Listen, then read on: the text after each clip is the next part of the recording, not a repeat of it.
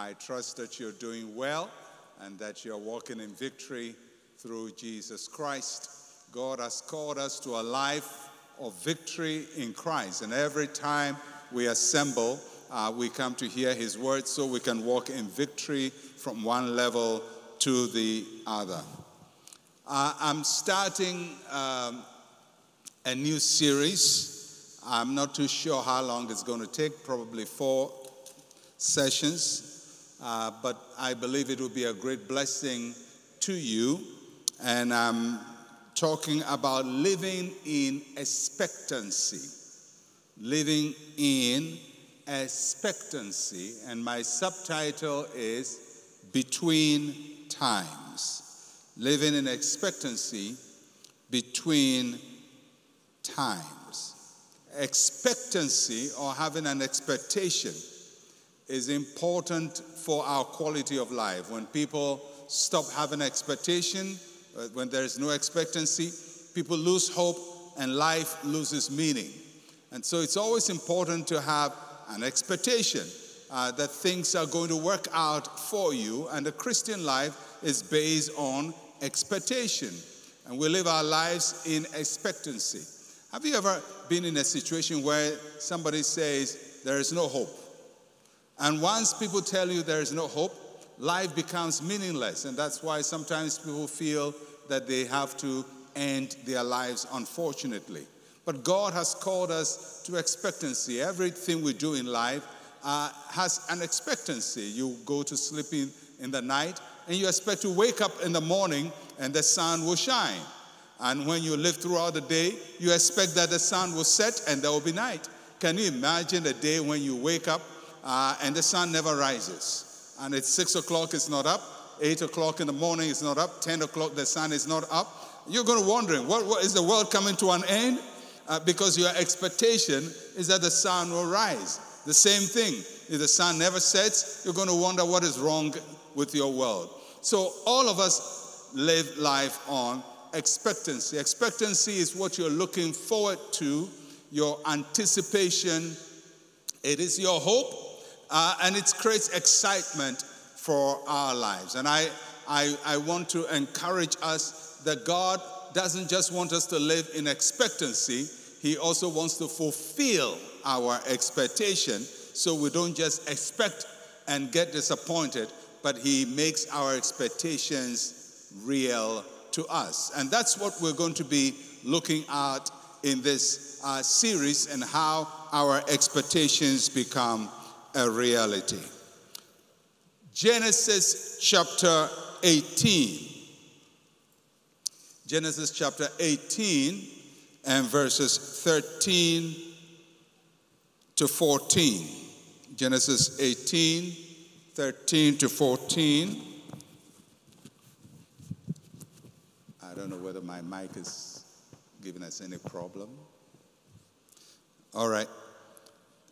And it reads, "And the Lord said to Abraham, 'Why did Sarah laugh, saying, shall I surely bear a child since I'm old? Is anything too hard for the Lord? At the appointed time, I will return to you according to the time of life, and Sarah shall have a son.'" God gave a promise to Abraham. And that's why Abraham left his father's house. And God said, "I'm going to give you a land, and your wife Sarah is going to have a child, a consequential child, a child who will make a difference in this world." So Abraham and Sarah lived their life on that expectancy, that they will find the land and that they will have a child. So they started a journey of faith with God with this expectation that they will have land and they will have a child. And they journeyed for a very long time, lived for a very long time. They were not finding land, and they were not having children.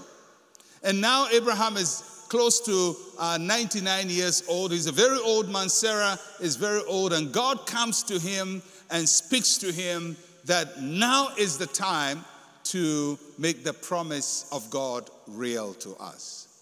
One of the things we have to be very firm on is that God is a God of promise. And every Christian lives his life on the promise of God. And the promise of God has got some qualities that we would look at.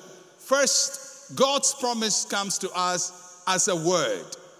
As a word, it tells us what God has in mind for us. Primarily, it comes through the scriptures. But many times, God also speaks to us in our hearts and gives us an expectancy, something to hope for, something to look forward to. And so God's word comes as a word. His promise comes as a word. His promise also comes sometimes as a vision. And in the vision, God tells us what he has already done in our lives.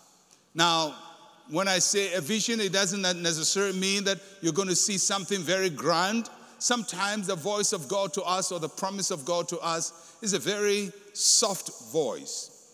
I remember I was about 14 years old when I believed that God called me to be a pastor, to preach his word and to take care of his flock. I was young, and I wasn't in a church, I wasn't in a prayer meeting, I didn't see a vision, no prophet spoke to me, nobody just spoke to me. I was 14 years old, and I remember the moment.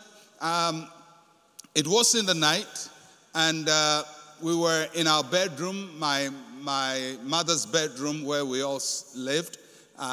So there are about 5 of us siblings and our mom, and we all stayed in the same room.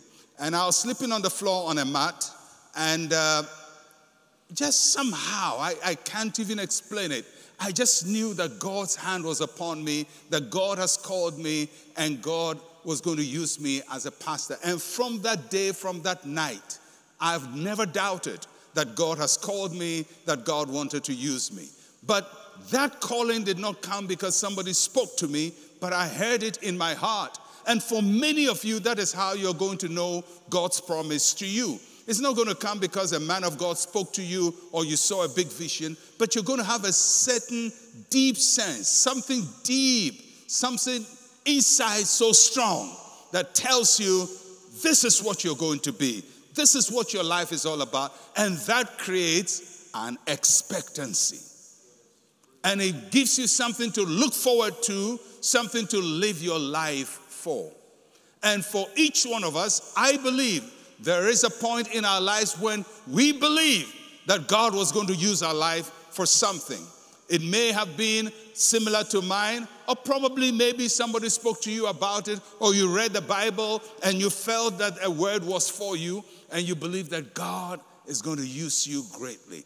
If you have such a promise of God, I want you to hold on to it, and I want you to live in expectancy. Everybody say expectancy. Now, I want us to go to the text, and we're going to examine a few things about God's promise and how it becomes real in our lives. So the verse 14, once more, Genesis 18:14, is anything too hard for the Lord? That's a question. At the appointed time, I will return to you according to the time of life, and Sarah shall have a son. Very short verse, but heavily loaded. This passage talks about timing or time frames within which God works his purposes for us. And the first time frame that the passage talks about is the appointed time. Everybody say appointed time. Say it one more time. Say appointed time. Hey, are you in church? I'm preaching and say appointed time. What's wrong with you? Say appointed time. All right. Okay. Now, this appointed time is very important, and I put the Hebrew word for that on the screen. It's moed. Moed. That's the appointed time. It's a very interesting word because this word is used for the tabernacle of gathering. You know, when God was leading Israel in the wilderness, they had this big tent they called the tabernacle. And it was called the tabernacle of gathering. That is where they gathered and God met them. And that is called Moed too. Gathering. So when God talks about appointed time, it's not just sequence of time. It's a place, it's a time or a moment when time and every event comes together for things to happen in your life.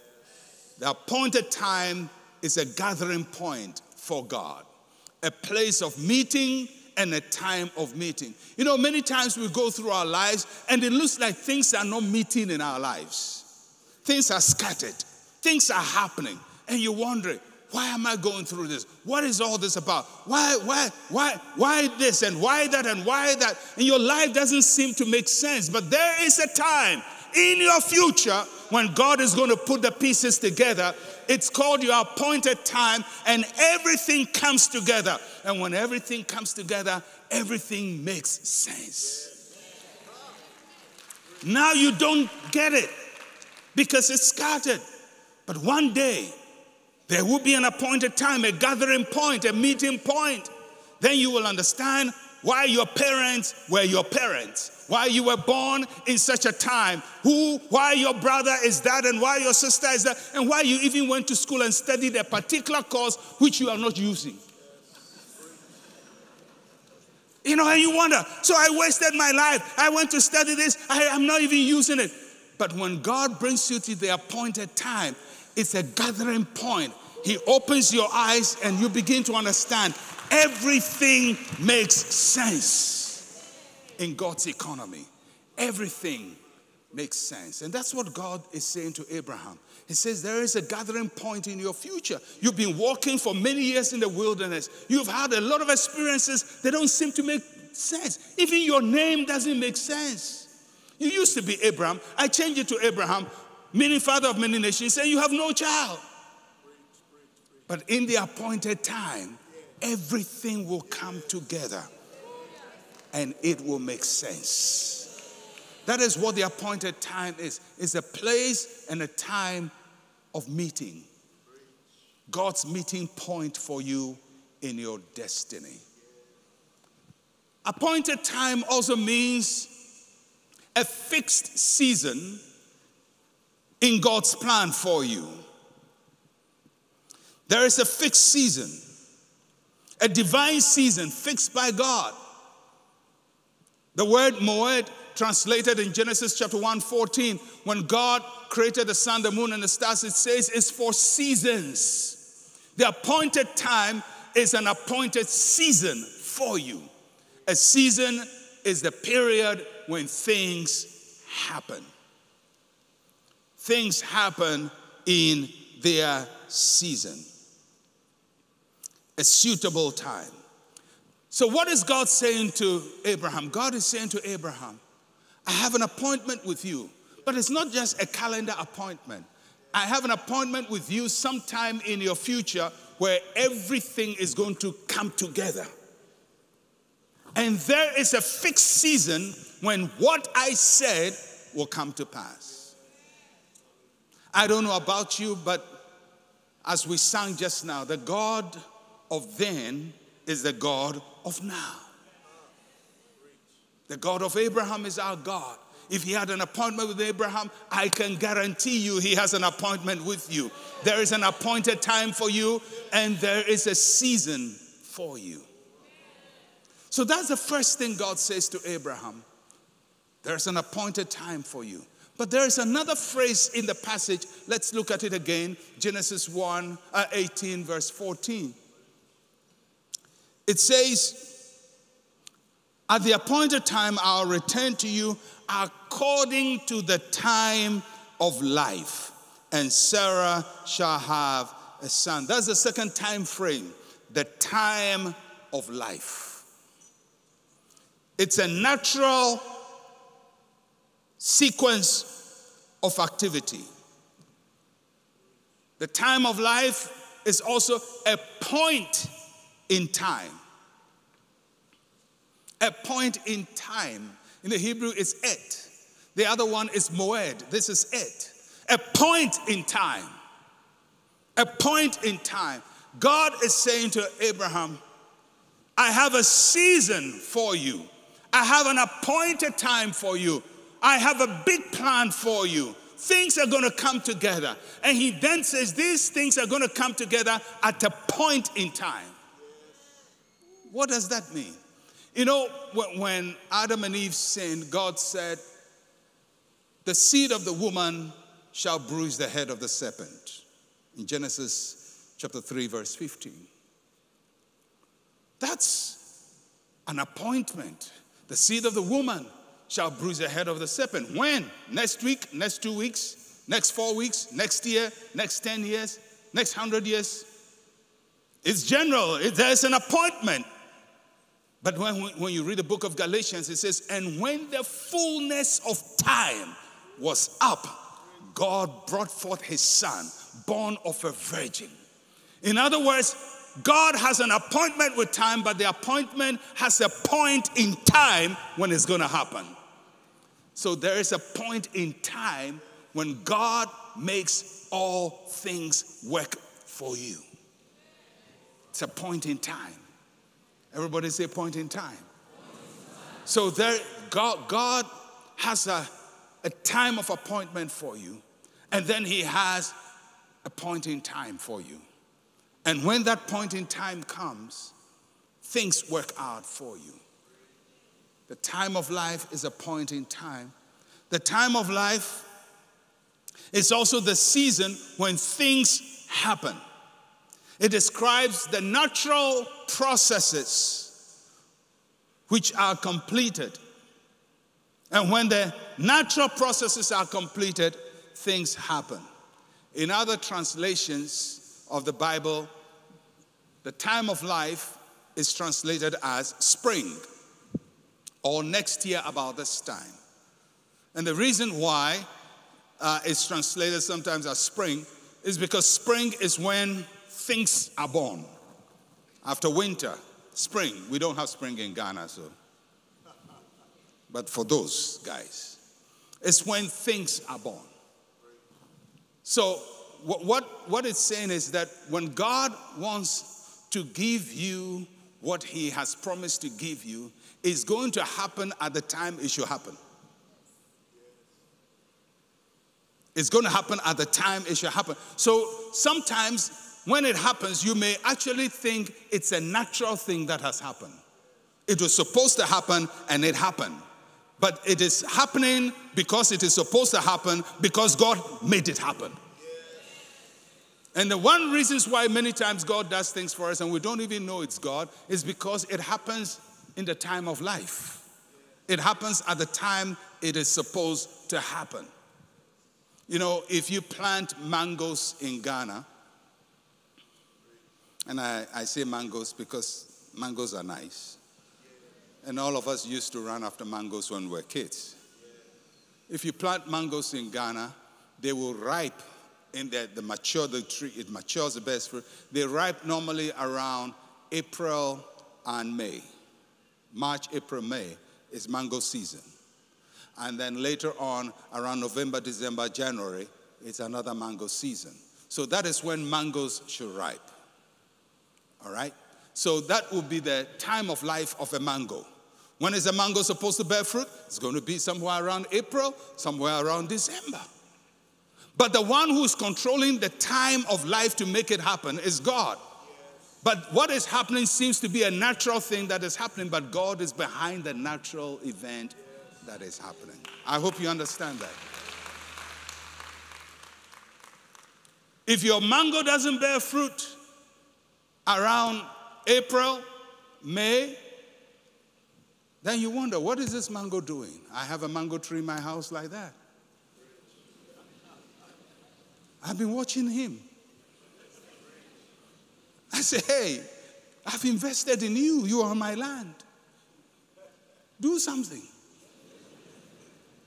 March, nothing. April, no fruit. We are in May. We are ending May. No sign that this tree has heard that the seasons have changed. The tree is just there. I'm saying, okay, I'll forgive you this time. I'll wait for December. Then if it doesn't happen, then I'll have to see I'll do what Jesus did to the fig tree. When the season comes and you don't bear fruit, Jesus says, no one will eat from you again. But the no one will be me, so I can't curse my tree. I have to say, I have hope for you. But the point I'm making is God has an appointment with you, and that appointment happens in the time of life. So God wants to give you a child. The child is not going to be born when you eat gari. It has to be born through the natural processes. But the fact that it came through the natural process does not take God out of the equation, because he gave you the appointment and he used the time of life to bring it to pass. And that is why you have to be careful whom you give glory to. Sometimes you may think, oh, my friend helped me. But who told your friend to help you? My office gave me promotion, but who inspired the promotion? Because if you understand, he has an appointment with you, but he uses the time of life. All right. So these are the two sequences in there. But there's a third time frame. It is not directly in the text, but it is real. When God spoke to Abraham and Sarah, he spoke to them in the time they were living in. Not in the appointed time, not in the time of life, but in the time they are living in. And so there's a third time frame. That is what I call our time. Our time. The moment we are living in. Now.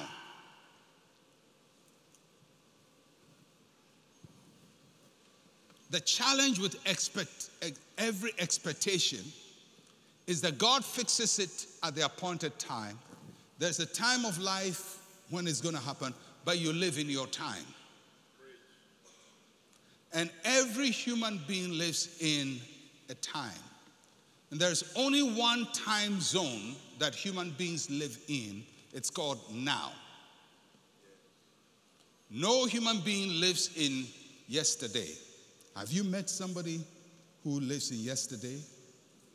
Going through town, you meet someone, bump into somebody, and you, I'm in yesterday. No. Everybody you meet lives in the same time you live in now. No human being lives in the past, yesterday. No human being lives in the future. We anticipate the future, but we only live in now. God does not live only in now. He also lives in yesterday, and he lives in tomorrow. So there's always a conflict of opinion between us and God. He, yesterday, today, forever, is the same for him. For us, now is all that we know. So when he speaks to us, we don't know whether he's talking about tomorrow or now, or even yesterday. So we have to figure out, is this going to happen, or it has happened, or it is happening? Because the only world we know is now. That is where the conflict becomes a big one. Why? Because now is dominated by our experiences. What we see, what we hear, what we remember, that's all. So God says to Abraham, I have an appointment with you. You will be the father of many nations. It's fixed. You will be that. But now, Abraham has no child. And the conflict is, how do I reconcile with my expected time or my appointed time and now? And the struggle of every Christian, every child of God, is the struggle between times. Because God has an appointment with you, And he has a time of life when it's going to happen. But you don't live in the appointed time. You live in the now time. And in the now time, you have nothing. So God makes you rich at the appointed time. But meanwhile, in the now, you are broke. How do you conduct your life? How do you manage your life? Because now is dominated by our experiences. And so our time is usually in conflict with God's appointed time. Our current reality and God's reality are happening simultaneously. I am sick. God says, I have healed you. I am broke. He says, you are wealthy. I have no child. He says, you are father of many nations. Who is telling the truth? Of course, we are telling the truth based on one time frame now. God is telling the truth because of a complete understanding of time, because he knows the future and he has fixed an appointment with you. So after God has spoken to Abraham about appointed time and time of life, he said, I will return to you. I will return to you. Why did he say that? Abraham, you are in now. My word is in the future. But this word in the future will come back and become part of your now. So there's coming a point in your life that the appointed time will be in your time zone. It will be now. That is when everything God has spoken to you becomes a reality in your life. One of these days in your life, the thing you expected, you dreamt about, you prayed about, it felt like it will never, ever happen. All of a sudden, it will be now. It will be now.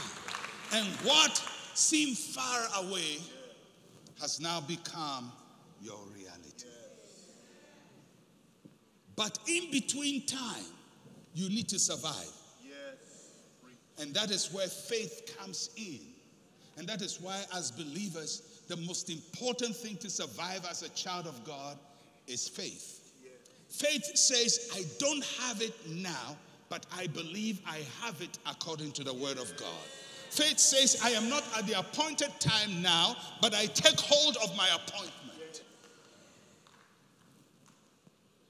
So that no matter the evidence of what I see and what I feel and what I hear, I am persuaded that there is an appointment with God and he has my name on his shadow. So I came here to announce to somebody, there's something you've nursed in your heart. Maybe when you were even a kid, when you were 6 years old, you believed, I'm going to do so and so. And people laughed at you and said, oh, you are a small boy, you don't know what you're talking about. But you've never left that. And it has never left you. You've always believed it. This is what I'm going to be. This is what I'm going to do. Maybe when you were 12 years old or 14 years old like myself, or when some time ago, something just came to you and you knew this is God's purpose for my life. Not this is what I want to be, but you just felt a divine presence telling you this is what your life is going to be. But it's been 20 years since then, 30 years since then, 40 years since then, and you're wondering, is it going to happen? I came to announce to somebody, God says the appointment has never changed. He has never erased the appointment. And one of these days, your now will be the appointed time. The time you live in is going to be the time of manifestation of the purposes of God.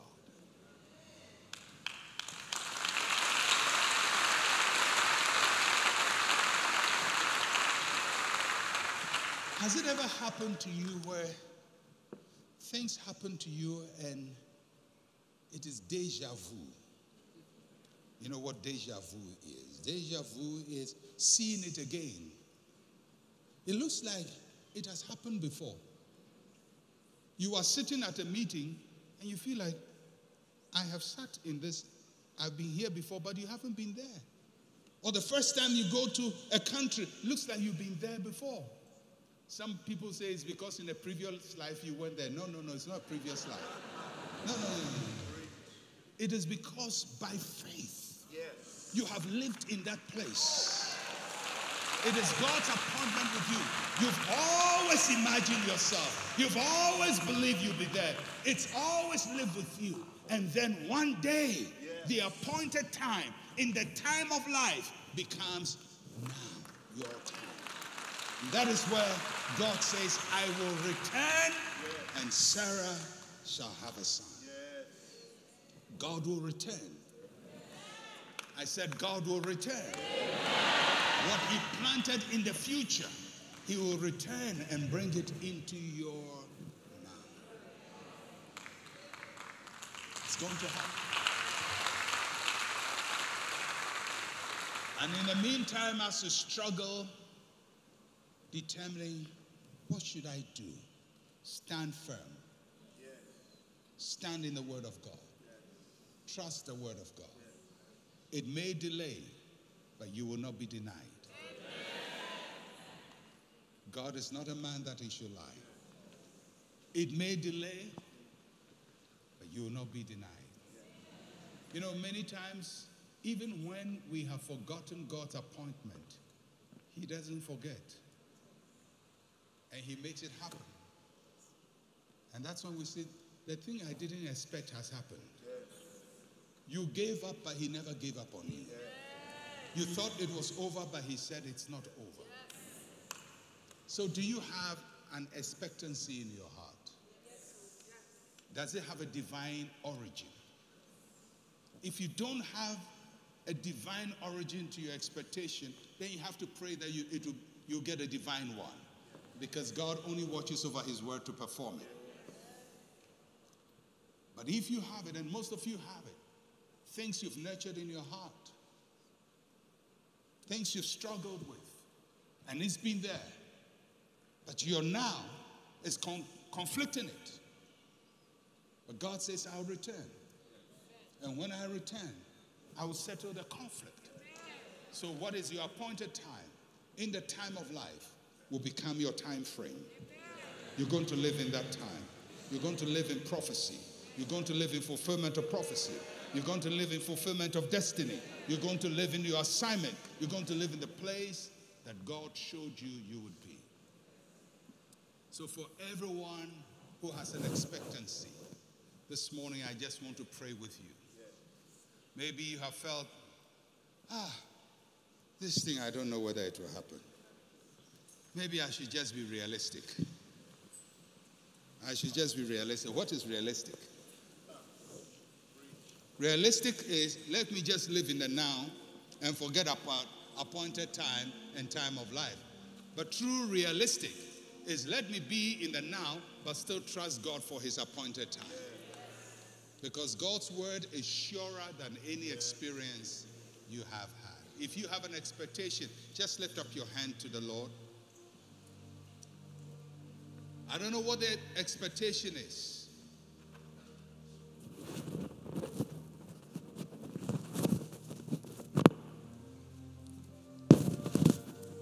Okay? All right. I don't know what the expectation is. But God is a faithful God. And he will bring it to pass. Lift up your hands. Don't let your hands be weary. Don't get tired. Don't get tired. You have to stay strong.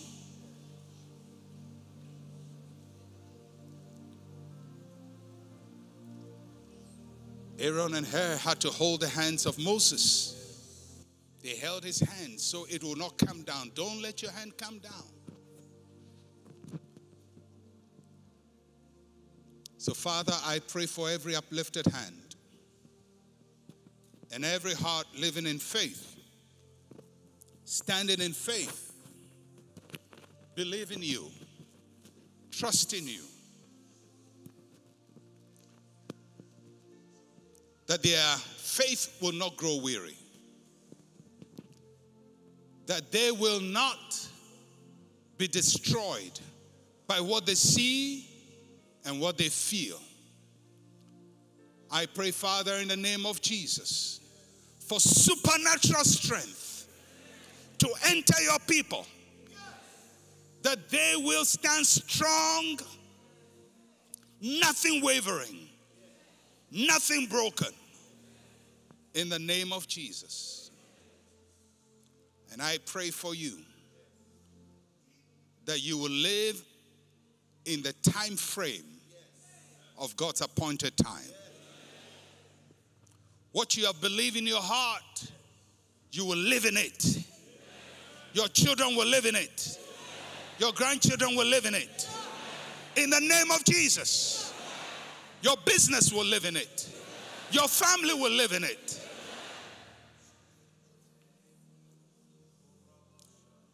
And as you stand firm, may the Lord strengthen you like Abraham until you see the manifestation of his will for your life. In Jesus' name.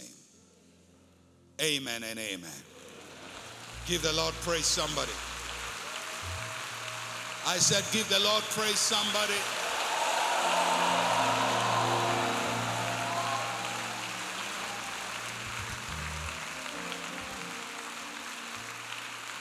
By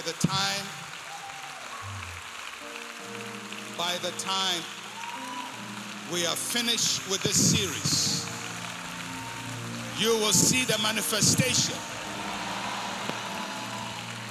I said you will see the manifestation.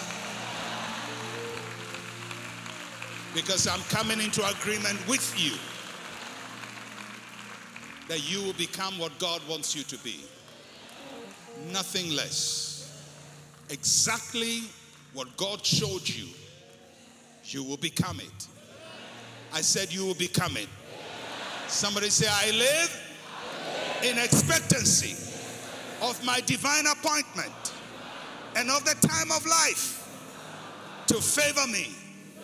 In Jesus' name. Amen. God bless you.